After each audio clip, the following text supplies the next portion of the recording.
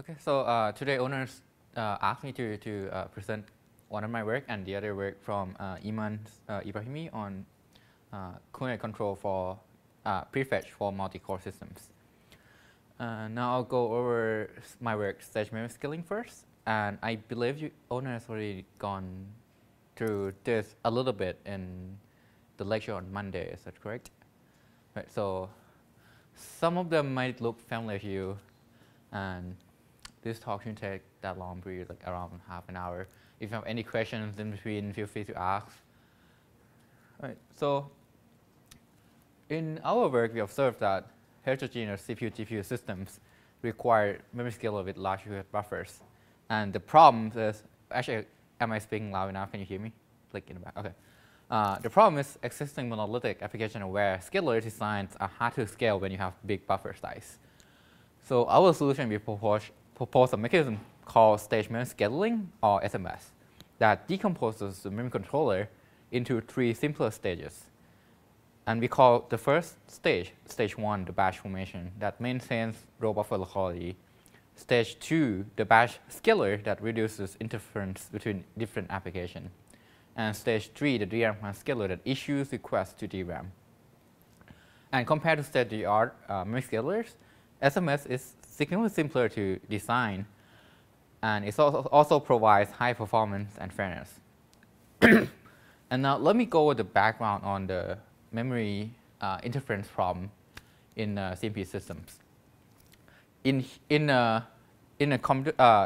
multiprocessor systems, you have multiple cores, and they interact with the DRAM where they want to send a request in order to access the data by sending this to the memory controller, which consists of the memory request buffers and the memory scalers. So when a core generates a request to DRAM, the job of the memory request buffer is to store these requests from different cores. And the memory scaler will select one of these requests in order to get the associated data back to the core. And as you can see here, when you have multiple cores, they are all content for this limited off-chip bandwidth. And inter-application interference can degrade system performance. So the memory scaler can help mitigating this problem, but how does the memory scaler deliver good performance and fairness? There are 3 general principles of memory scaling. Firstly, it should prioritize all buffer head requests, which also been addressed by Rexner et al. In ISCA 2000.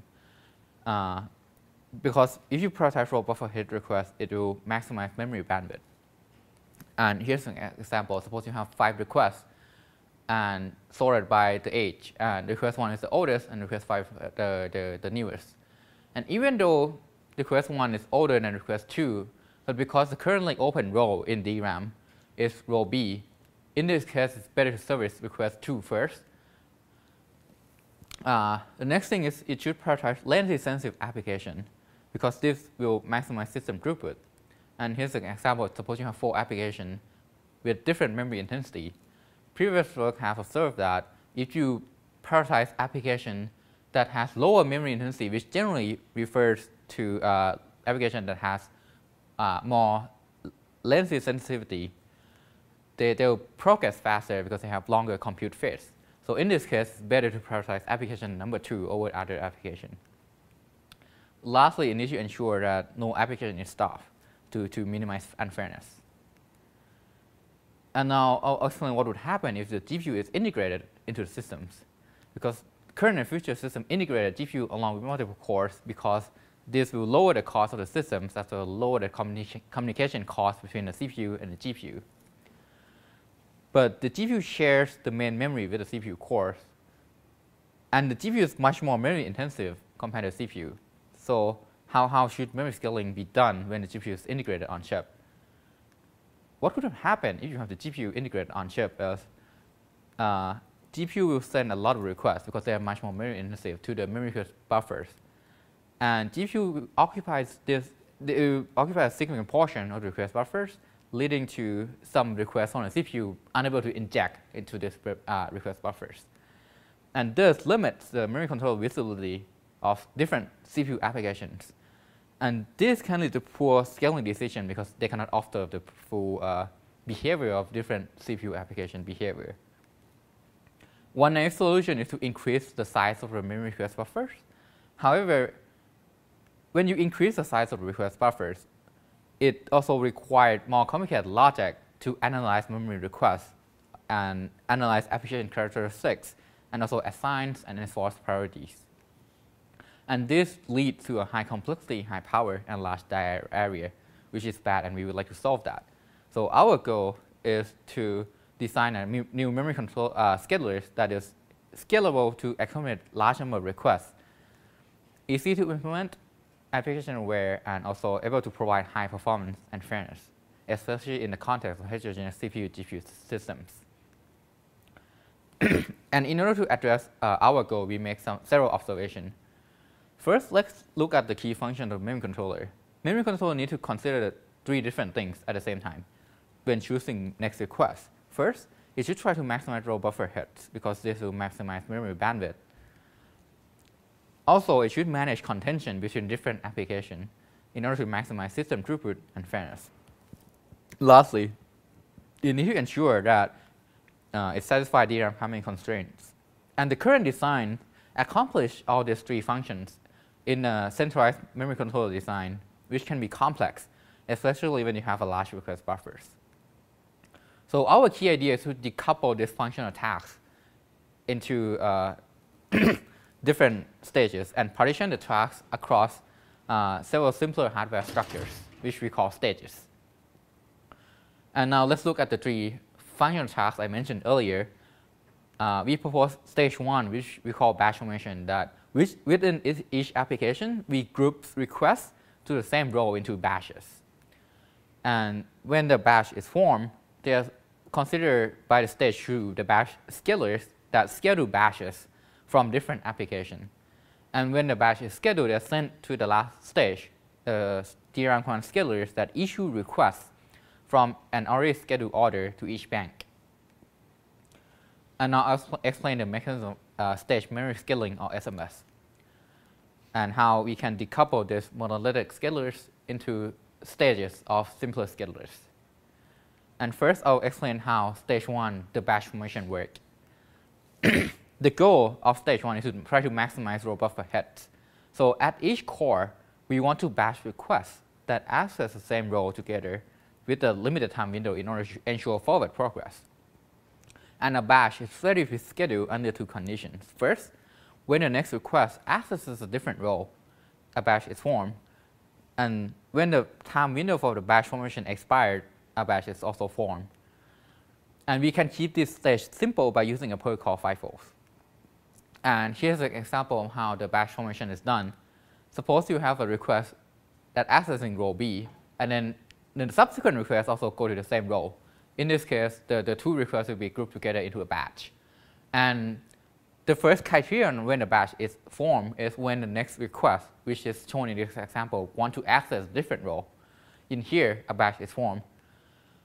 Also, another criteria on when the batch is formed is after the group of requests waiting for the next request that accesses a different row for a while, and also the time window expires, a batch is formed in order to ensure that eventually these 2 requests will be scheduled. And this process happens across all the cores. And now I'll explain how batch formation is formed. I'll explain the mechanism in the batch schedulers. And the goal of this stage is to minimize application interference. And because stage 1 already formed batches within each application, stage 2 only have to schedule batches from different applications. And because the batch in stage 1 already is sorted because it is FIFO by the order of arrival, it only has to schedule all this batch from each application. So the next question is, which application batch should we schedule next? And the goal is to maximize system performance and fairness. And in order to achieve this goal, the batch schedulers choose between 2 different policies. The first policy is a charge off first, where it prioritizes applications with the fewest number of outstanding memory requests, because these applications make fast forward progress. And the benefit is it can give good system performance and fairness. However, GPU and memory-intensive applications can get deprioritized. And the other policy that the batch formation can, batch scaling can use is the round-robin policy that prioritize applications in a round-robin manner to ensure that the memory-intensive application can make progress. And the benefit is the GPU and memory-intensive application can make progress. However, because they are memory-intensive, they can severely interfere with other applications and slow down others. And because the importance of the GPU can vary between different systems, and also over time, the scaling policy needs to be able to adapt to this. So our solution is to have a hybrid policy where at every cycle, with the probability of P, you can use the charge of first, the batch scaling will use the charge of first policy that will provide more benefits to the CPU. And with the probability of 1 minus P, the batch scaling policy will use the round-robin policy that provide more benefit to the GPU. And system software can configure this P based on the importance or the weight of the GPU, where the higher the GPU importance is, the lower the P value it should be. And now I'll explain how the first two stages, the batch formation and the batch scaler works. I'll explain how the DRAM command scaler works. And because the high-level policy decision has already been made by the first two stages, where stage 1 already maintained row buffer locality, and stage 2 minimizes inter-application interference. Stage 3 doesn't need to do any further scaling besides service string requests while satisfying the DRAM timing constraints. So we can implement this as a simple per bank FIFO queue. And here's an example of how all the three stages interact with each other. First, you have the batch formation that group requests that access the same row together. And there are two criteria when a batch is formed. First, when a next request from the same application accessing a different row, which is shown in this example, a batch is formed. And the next criteria is when a request is the time window for the batch formation expires, a batch is also formed. And the batch formation process will happen across all the cores, including the GPU, which is shown here. And once the batch is formed, they are considered by the batch scalers in order to be scheduled to the next stage using two different policies. The first policy is a charge of first that will select a batch from an application that has the fewest number of outstanding requests across all the three stages. With, in this case, it's the purple batch from core 4. The other policy is a round-robin policy that will just schedule batches in a round-robin manner, which is shown in this example. And whenever a DRAM is available and can service the next request in each bank, then the DRAM command scaler will issue requests to the associated bank in order to get the data back to the core. And with this decoupled design, we are able to, comparing to a row hit first scaler or FRCFS, stage memory scaling consumes 66% less area and 46% less static power. And this reduction comes from the fact that we decouple the monolithic scalers into stages of simpler scalers. And at each stage, we have simple schedule that consider fewer properties at a time to make a scaling decision. Each stage also has a simple buffers that use a FIFO instead of out-of-order buffer. Each stage also only have a portion of the total buffer size, so buffering is distributed across different stages. And now I'll show the result of SMS. We perform our simulation using a cycle-level simulator, modeling 16 out-of-order CPU cores, one GPU modeling AMD Radeon 50X70, and we model the main memory using DDR3 1600 DRAM with 4 channels, 1 rack per channel, and 8 banks per channel. And we use Spec 2006 for a CPU workload, and recent games and GPU benchmarks for the GPU workload. And we categorize workload into 7 different workload categories based on the memory intensity of CPU application from low, medium to high. And we compare our proposal SMS to 3 previously proposed scaling algorithms. The first one is first ready, first and first served, which is proposed by Rickner et al. That prioritize row buffer hit requests. And this maximizes DRAM throughput. However, it can have low multi-core performance because they are not application aware. The next scaling policy we compare to is Atlas, which is proposed by Kim et al. At HPCA 2010. And this prioritized latency-sensitive application. And the benefit of Atlas is it gives good multi-core performance. However, it can have low fairness because it deprioritizes memory-intensive application. Lastly, we compare SMS to thread cluster memory scaling, which is also proposed by Kim et al. In Micro 2010. And TCM clusters low and high intensity application and treat each of them separately. And the benefit is it can give good multi-core performance, also high fairness. However, in the context of CPU-GPU systems, we found that TCM has become non-robust because they misclassified latency-sensitive application and put them in the wrong clusters. And in terms of evaluation metric, we measure CPU performance using a CPU-weighted speedup. And we measure the GPU performance using a frame rate speedup, which is the frame rate of the GPU application when it's running with other applications compared to when it's running alone.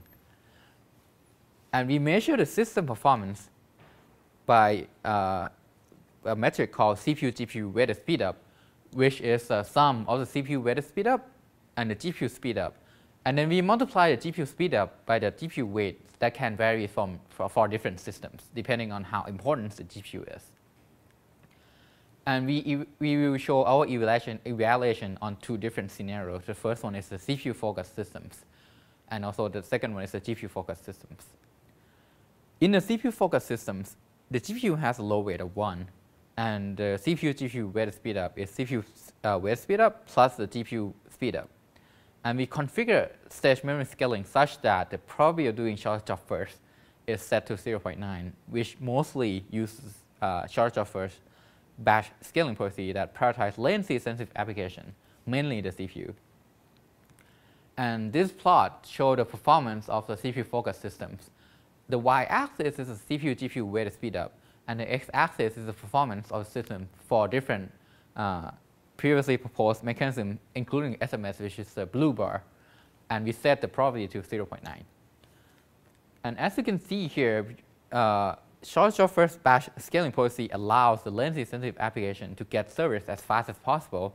So as a result, we are able to gain 17.2% improvement over Atlas, which is the best previous scaling algorithm for this context of CPU-GPU systems.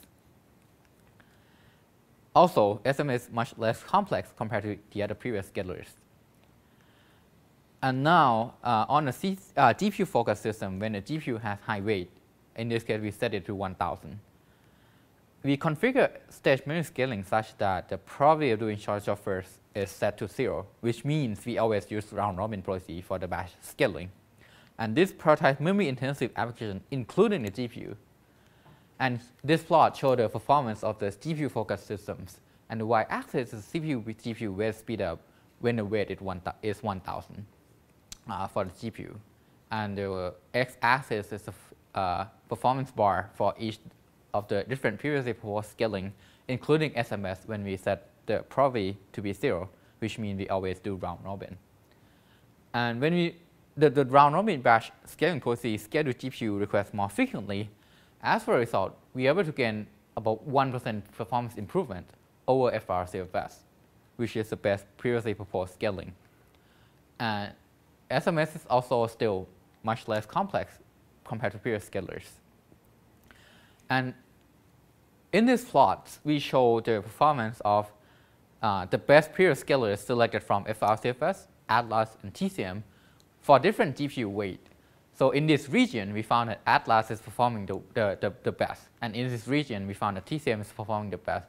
And lastly, when the GPU weight becomes really high, we found that FRCFS is performing the best. Comparing to the best previous scalar at different GPU weight, SMS was able to perform better if you configure the probability of P to the maximum value, the maximum system performance value. So at every GPU weight, SMS outperformed the best previous scaling algorithm for that weight. In the paper, we also provide the fairness evaluation. And we are able to gain 47.6 improvement over the best previous algorithm. Also, we show the individual CPU and GPU performance breakdowns. We also have studies on the CPU-only scenarios, and SMS was able to perform competitively with other previous scaling algorithms. We also show the scalability results, and the conclusion is SMS performance and fairness scales better than previous algorithm as the number of cores and memory channel increases. We also provide an analysis of SMS design parameters. Now let me conclude. We observed that heterogeneous CPU-GPU systems require memory scalars with large request buffers. Existing memory scalars designed are hard to scale when you increase the request buffer size. So our proposal decomposes the memory controller into 3 simpler stages. The first one is batch formation that maintains row buffer locality. And the stage 2 is a batch scaler that reduces interference between applications. And lastly, the DRAM command scaler, or stage 3, issues requests to DRAM. And compared to the state-of-the-art memory scalars, SMS is significantly simpler and more scalable to design. Also, it provides high performance and fairness. And that's the end of the first talk. Do you guys have any questions? Yes, no? Should I just head into the next one? Okay.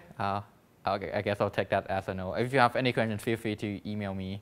I'll be more than glad to answer questions. And the next talk is related to prefetcher. And I know it's not really related to memory scaling or anything at all, but prefetcher is important. And in this paper, it addressed the problem for prefetcher. Even though it's accurate, it can incur a slowdown in the multi-core systems. And this paper is proposed by Iman, Ibrahimi, and other people from the University of Texas, and also Onur. I think in 2009 at ISCA, I believe. So the motivation is aggressive prefetching can improve memory intensity, memory latency tolerance of many applications when they run alone. However, when you prefetch, when in a CPU system, you prefetch concurrently executing applications. This can lead to significant system performance degradation. Why? Because different applications can interfere with others. So the prefetch from one application can interfere with a demand request from other applications.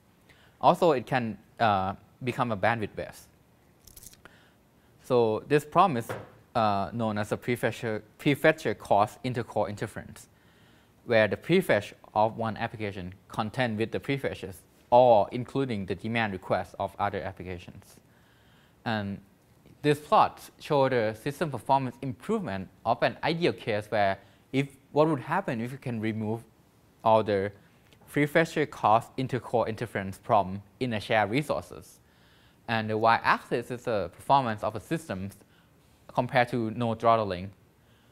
And the x-axis is the performance at different workloads when in an ideal case we remove all the prefetcher caused intercore interference. And as you can see, we can gain up to 56% in performance improvement if we can reduce this prefetcher caused intercore interference. So now let me go over the background of the work-related prefetch and prefetch, how to control prefetch requests. So increasing prefetcher accuracy can reduce prefetcher caused intercore interference.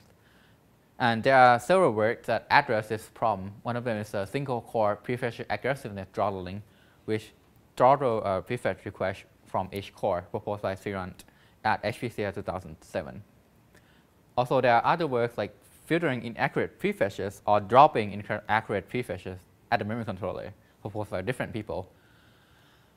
And all of these techniques operate independently on the prefetch of each application. So the one core, the throttling technique for one core doesn't know what would happen in the prefetch prefetch request from other cores.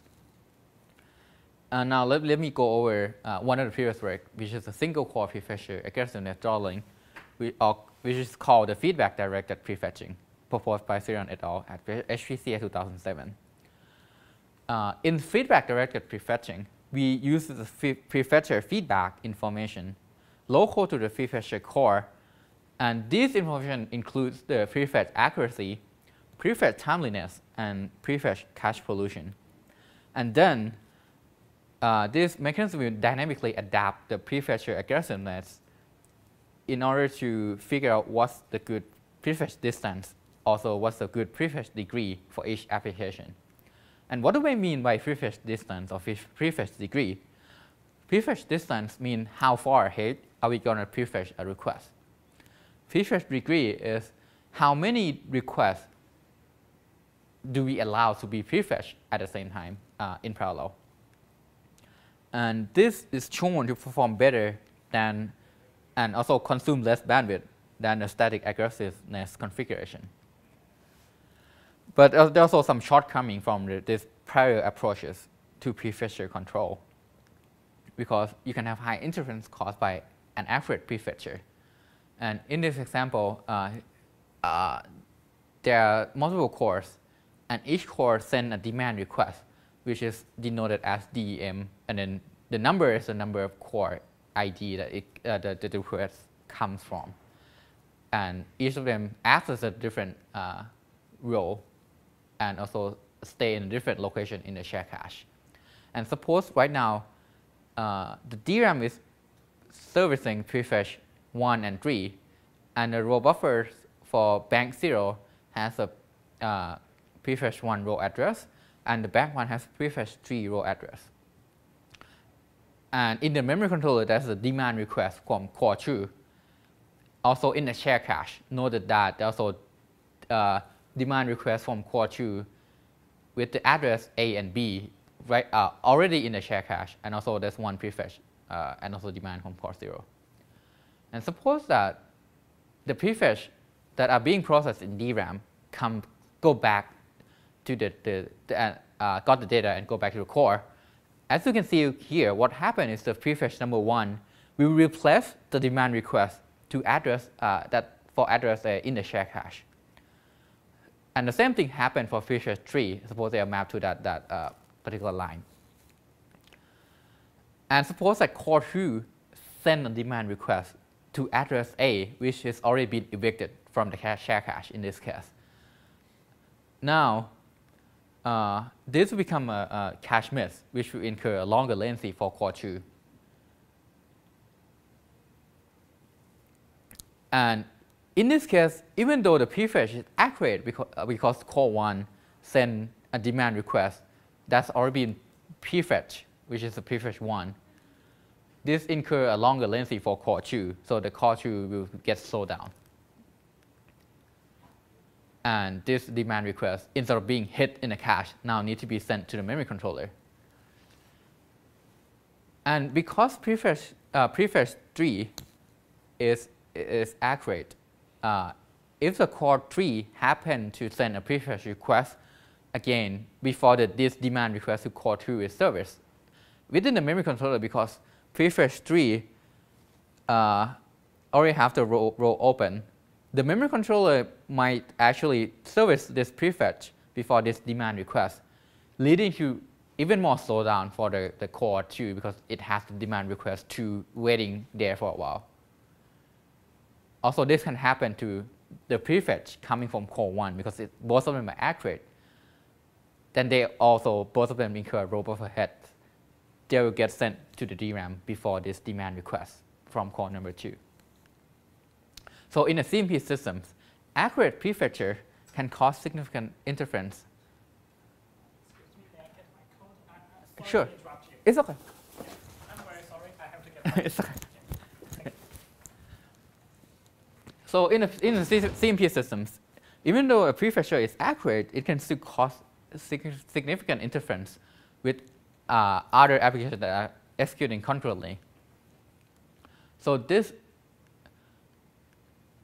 also another shortcoming for that happen in the cache, where suppose you have an accurate prefetch for core 0 and core 1, and right now the prefetch degree is 2, so it send 2 prefetch requests at a time. And suppose you send the prefetch request replacing this demand request in set 0. And because they are accurate, they are used by core 0 and core 1 respectively. And then core 2 can still send demand requests replacing this prefetch request, causing this interference within the cache, share cache, and has this like cache pollution problems. Also, the same thing happened to set 1, and the prefetch is used. They evict some demand requests from core 2 and core 3. And because they're accurate, the previously proposed mechanism of feedback-directed prefetching will throttle up the prefetcher degree. So now, instead of prefetching 2 requests at the same time, it will start to prefetch 4 requests at the same time. As you can see here, now it will actually replace the whole cache set, the whole demand request that already in the cache set by all these prefetch requests. So the local-only prefetcher control techniques has no mechanism to detect this intercore interference. And this example will show what can happen in the systems. In the plot, there's a speed up over a lone run of 4 different applications: LBM, which is this set of bars, Swim, Crafty, and BZIP2. And the green bar is no prefetching, and the yellow bar is prefetching without any throttling. So you keep prefetch requests. The red bar is the feedback-directed prefetching, where you try to improve the accuracy of the prefetch. And if the prefetch become more accurate, you throttle up requests, which means you prefetch more requests. And lastly, it is a proposed mechanism that try to have a global control over different the prefetch from different cores. And as you can see here, in the case where you have no throttling, even though this application, LBM and Swim, speeding up compared to no prefetching, in these 2 cases of Crafty and BZIP2, the performance degrades a lot, leading to an average slowdown for the systems.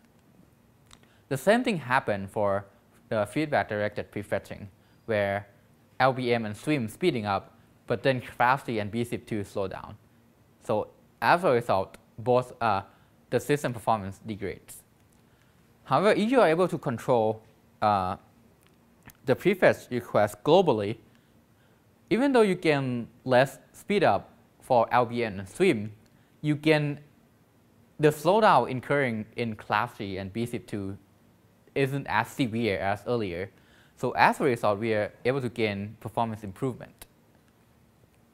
So the approach that this paper used is to use both global and per-core feedback information to determine each prefetcher aggressiveness. And now I'll go over how this is done. And this mechanism is called hierarchical prefetcher aggressiveness control, or HPAC. And in HPAC, you have in each core you have a prefetcher and a local controller that control how much are you going to prefetch. And this tries to maximize the prefetching performance of each of the individual core. And then you have a global controller that keeps track of different prefetcher cause intercore interference, and then control this interference in the shared memory systems. So what are the information that we need to keep track? First, for each of the core, we need to keep track of the accuracy of the prefetcher. In addition, we need to keep track of the bandwidth information on how much bandwidth is consumed by core and how much bandwidth is required by other cores. And in addition to that, we need to keep track of how much cache pollution happened in the share cache because of the prefetcher.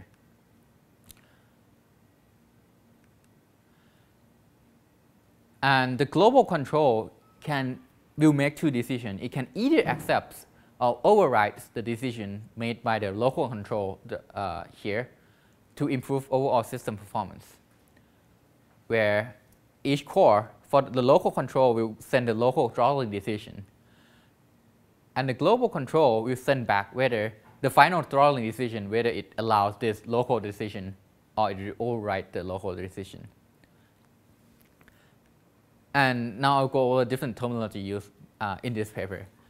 The global feedback metric measures the accuracy of prefetcher at each core, which is denoted as ACCI. And also it need to keep track of the pollution for causing by the individual core's prefetcher. And this pollution, what I mean by pollution is the demand cache line of other cores that get evicted by a core's prefetch that are requested by subsequent, that are requested by a different core that leads to eviction. It also need to keep track of the bandwidth consumed by core I and also bandwidth needed by other core J. And these two accounts how long requests from this each core need to hog the DRAM banks, and also how long does the request from other cores have to wait for the DRAM bank to, because of the request from this particular core. And now I'll explain how the cache pollution is measured. In order to calculate the intercore cache pollution, you have a structure called pollution filter for each core, where you have a hash function and you have 2 bits, the core ID and the pollution bits. And when you have a prefetch from core I that evicts a core J's demand request from the share cache, you have this evicted line address from core J going to the hash function, and this will map to some of the row in this pollution bit and core ID set. And then we'll set the pollution bit to be 1, and we set the core ID to be core J because J is evicted because of the prefetch request from core I. And when core J demands this particular cache that already been evicted, this missing line address from core J will be sent to the hash function, which will be mapped to the line with the pollution bit set and core ID J. And when this match, we increment the pollution of core I by 1.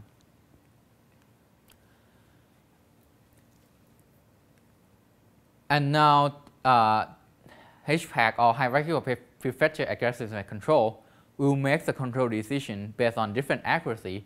If you have a high accuracy coming from core I, and the local control, because it has high accuracy, it wants to throttle up the prefetcher aggressiveness. But if this same core also cause high pollution in the share cache, also it can consume a lot of bandwidth, as well as you have a lot of other applications still require a lot of bandwidth. In this case, the global control will enforce the prefetch for core I to throttle down requests and refuse, it will override the local control that want to throttle up in order to decrease the interference from this application that cause to other cores. And the heuristic for global control is based on classification of like whether it's going to cause severe interference or borderline interference or no interference or moderate interference from accurate prefetcher. And if a prefetcher from core I will cause severe interference, the global control will reduce the aggressiveness of interfering prefetcher. If the interference is borderline, the global control will prevent prefetcher from transitioning from borderline to the severe case, and it allows local control to only throttle down but not throttle up. And if the current interference is moderate or there's no interference from an accurate prefetcher, the global control will allow local control to maximize local benefit from prefetching. So here's the breakdown of the control policies, where you can have different pollution, where you can a prefetch can cause low pollution or high pollution. It can be accurate or inaccurate, and in addition, it can consume a lot of bandwidth or low bandwidth consumption. And additionally, you can have a case where others require a lot of bandwidth, as other doesn't really require a lot of bandwidth. And in the case of severe interference, you can have a prefetch that causes low pollution. However, it is inaccurate and it causes a lot of bandwidth consumption. And others require a lot of bandwidth. In this case, the global control will throttle down the prefetch aggressiveness. In the other case, if you have high pollution, if the prefetch from core I has caused high pollution, and also is inaccurate, this causes severe interference and it should be throttled down. However, if it's highly accurate, but it consumes a lot of bandwidth, and other applications also would like to access the shared resources and require high bandwidth, this also causes severe interference and should be throttled down. So these are the three cases that cause severe interference, and the global controller will throttle down the local prefetcher decisions. And in terms of hardware costs in the full core systems, the total hardware cost for local control and global control is around 15 kilobytes. And that's another additional cost on top of the feedback-directed prefetching is only 1.5 kilobytes. And HPAC doesn't require any structures or logic that are on the processor critical path. And now I'll go over the evaluation. They use an x86 cycle accurate simulator with baseline processors modeling 4Y issue of order 256 entry ROB, 2 megabyte share cache, and it models DDR3 1333 megahertz with 4-bit wide core to memory bus. And the threshold used by HPAC is for the accuracy is considered to be inaccurate if the accuracy is below 0.6, and the prefetcher is accurate if the accuracy is higher than 0.6. And the bandwidth consumption for each application is considered high bandwidth consumption if the bandwidth is more than 50K. The pollution is 90, and the bandwidth required by other applications is 75K. And here's the performance breakdown of 3 different mechanisms: no prefetching, feedback-directed prefetcher, which is previously proposed, and HPAC, which is this work. And the authors categorize applications into 4 different classes. The first classes, which they call class 1, is the case where there's the interference causing by the prefetcher. As you can see, if you use feedback-directed prefetching, it can incur some slowdown. In this case, for example, it is performing worse than baseline, and where you prefetch requests. So the baseline, the red bar, is no throttling. You prefetch without any throttling. And as you can see in this class, if you have this global controller, you are able to gain performance improvement over previously proposed mechanism. In class 2, this is a case where you don't have that much interference. So across different applications. So if you only implement the feedback-directed prefetching, you are fine.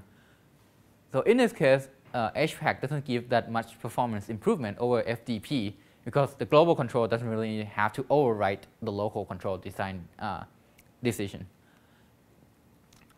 And in this class is the class of application where the interference from prefetch is severe. So even though you use feedback-directed prefetching, you are unable to throttle requests because different application prefetch requests still interfere with others. And as you can see, it's better off without any prefetching.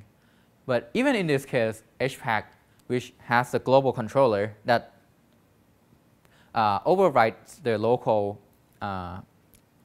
throttling decision, are able to gain performance improvement over either no prefetches or FDP. And the last classes is the class where there's no inter-application interference for the prefetch request. And as you can see here, HPAC doesn't really degrade performance compared to FDP. And as a result, HPAC is able to gain 15 performance improvement for across all the classes. Okay, and I kind of skipped animation. Okay, so the summary of other results shown in the paper, there's another further result and analysis that shows the result with different type of memory controller, which is first ready, first come, first serve, and the free-fetch aware DRAM controller. So they also show the effect of HPAC on system fairness. Also, they show the HPAC performance on an 8-core systems. They also have multiple types of prefetcher per core and different local control policies. And in addition, they have a sensitive analysis to system parameters.